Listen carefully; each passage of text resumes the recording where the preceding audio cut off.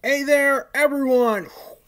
Welcome to the Day 1 injury report of Tennessee Titans versus Houston Texans. And oh my god, the home game was terrible. 22-13, Houston Texans won that game. This time, however, it's in Houston, and Titans, they are battling to stay in the first seed. Oh my god, folks, oh my god. But first, Titans fans have to watch the Chiefs and Broncos game, just in case more playoff scenarios turn up. But if Chiefs emerge victorious, the only way Titans are going to get in is to win against Houston Texans, avoid the sweep. But yeah, it doesn't matter. But if Chiefs do lose or tie, more playoff scenarios happen involving, oh my word, I can't even describe it.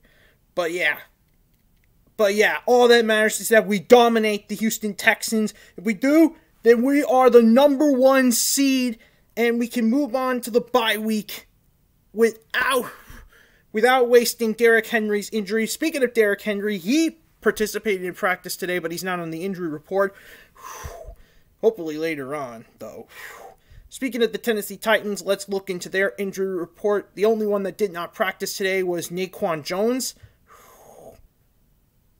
Meanwhile, there were a lot of limited players. Jack Rabbit Jenkins, Ben and Julio Jones. Ooh. Kendall Lamb and Roger Southfield as well. Meanwhile, the fully participated players are Laurel Murchison, who we haven't seen in a while, and Derek Roberson. Meanwhile, the following Houston Texans, who did not practice. Oh, speaking of, I'll scratch Deshaun Watson. The only Houston Texan that did not practice today was Chris Conley. Meanwhile, Justice Britt, Jonathan Greenard, and Camus Greiger-Hill are all limited.